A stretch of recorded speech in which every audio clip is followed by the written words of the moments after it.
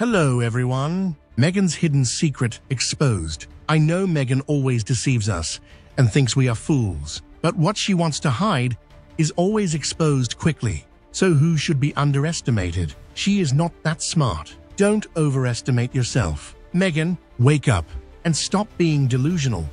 Throughout her entire life, Meghan Markle has consistently asserted that she is completely ignorant about the British monarchy. In actuality, she was completely ignorant of everything. She had no choice but to, well, she didn't want to Google them, since, if you recall when she first met Prince Harry, the only thing she really needed to know was whether or not he was pleasant with her. On the other hand, she was completely unconcerned about anything else, including the power, wealth, history, and everything else that was associated with the British monarchy. It is strange, isn't it? Due to the fact that this particular address, which is located in the very center of London, just off Edgware Road, Marble Arch. However, as you are aware, she did not have a great deal of knowledge regarding British royalty. Then, however, she was informed of the fact that the late and splendid Duke of Edinburgh, His Royal Highness Prince Philip, referred to her as the Duchess of Windsor. The Duchess of Windsor. This was the information that was conveyed to her from the beginning. It is said by some that it was a nickname given forth with affection. It was only you who might have imagined that she interpreted it in the wrong way. One night, when she was reportedly staying in Kensington and feeling a little bit bored, she made the decision to go on a tour, or more accurately, a walk around London.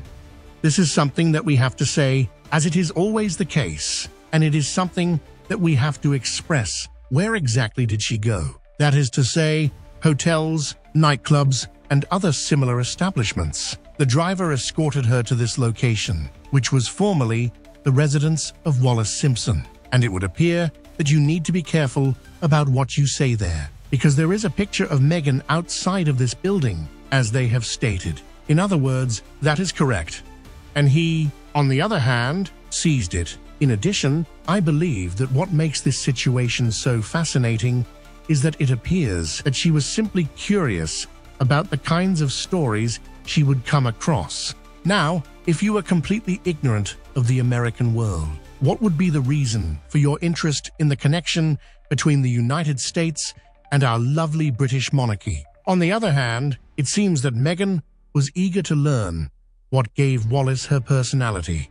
In addition to that, they went to a bookshop and purchased some books. And from that point on, things went swimmingly, if we may use that phrase. What is even more remarkable is the fact that, according to that particular person, Meghan claimed, quite literally, in the interview that took place later on, that she had no knowledge whatsoever of the British royalty. With that being said, she had sufficient knowledge about Wallace, and we are already aware that she had sufficient knowledge of the late and stunning Princess Diana. But of course, she said that she had no knowledge whatsoever of the monarchy, and Harry believed her. She was completely ignorant about the subject. It is unusual, isn't it? I really want to know if you agree with my point of view. If you agree, Meghan knows nothing about the monarchy, comment number 1. If you disagree, comment number 2. The manner in which things are brought to light, it's simply a matter of time, as it has always been. To be honest, these pictures of Meghan dressing similar to other royals is just creeping me out. Moreover, proving once again the woman has never had an original idea in her life. She just plagiarizes. How is about styling her hair in the recent interview, seemingly to look nearly exactly like Princess Catherine the day she bravely announced to the world she had been diagnosed with cancer. Not just the royal family women, she also heavily copied Ivanka Trump and Angelina Jolie. Angelina Jolie didn't copy just outfits, but also poses from magazine spreads. The first woman of the royal family she really started creepily copying was actually Catherine, the Prince of Wales. She started copying Diana after Catherine and William married, about a year before meeting Harry in person.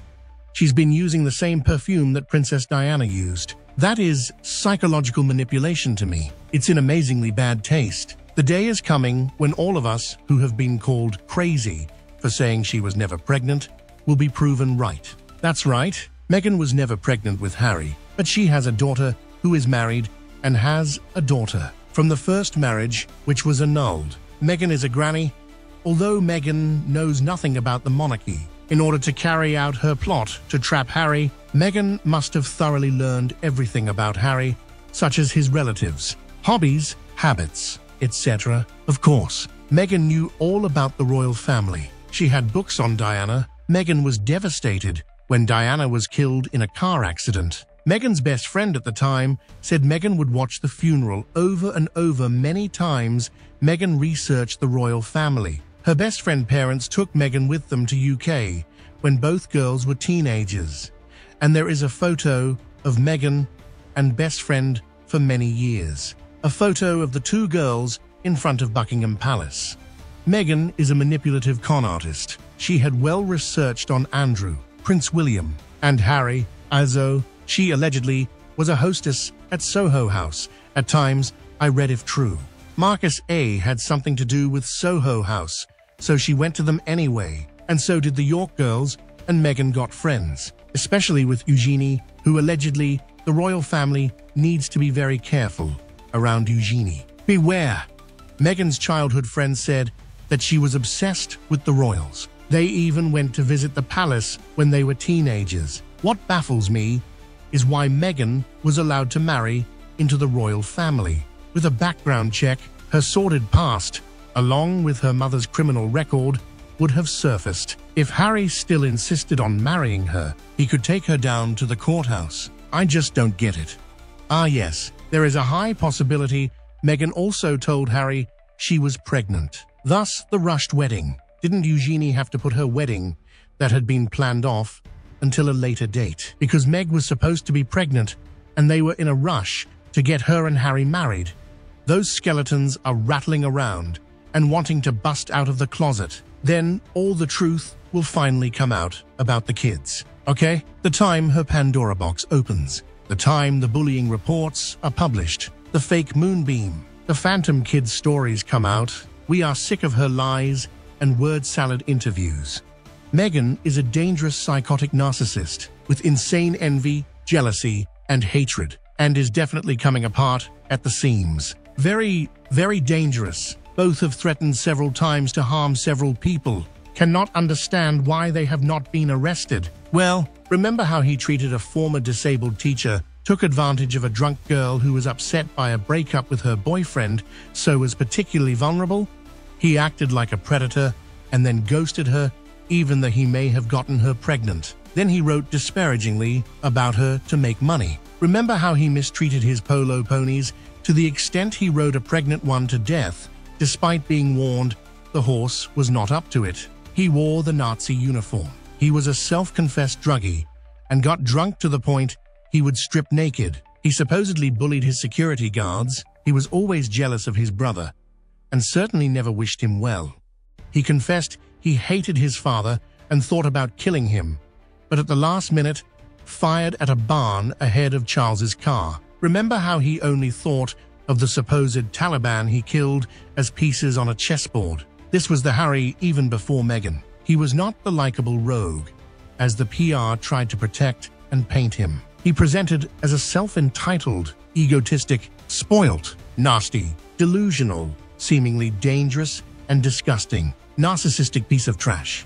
Birds of a feather flock together, so he found Meghan, and they have been able to continue their evilness with joint power. Woe beside anyone who comes in their path. Be warned, this pair are energy vampires, and the Sussex squad needs to actually look at their actual behaviors in the past. Meghan got rid of her whole family on both sides. She glued a girl from school's eyelids together, etc. So many things she has said have been proven lies. Are they a nice pair? Everyone knows the answer. Ha ha ha.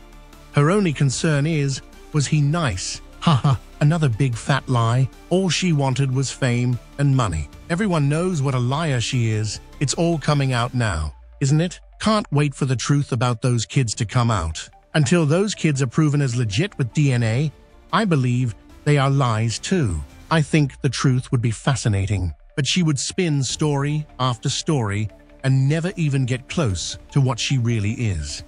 After all, that's Meghan's trademark. She'll take without giving, then say she doesn't know. She took all the niceties in Nigeria too, then disrespected their culture, and then boldly told them she, as an African, don't know Nigerian culture, and had no intention of researching it before traveling. One wonders how she knows it's her home. So sick of that woman. Do you agree with my views? I hope to read your thoughts in the comments below. Thank you very much for watching my video. Please support us by liking, sharing, and subscribing to the channel. Now goodbye, and see you again.